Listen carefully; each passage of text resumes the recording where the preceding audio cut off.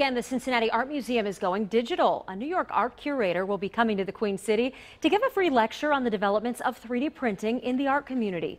Guests can show up and learn how advances in technology have allowed artists to change some of the world's most famous paintings into real-life three-dimensional objects. The free event is happening this Sunday at 2 o'clock. We've tweeted out a link with more information. You can follow us on Twitter at the Now Cincy.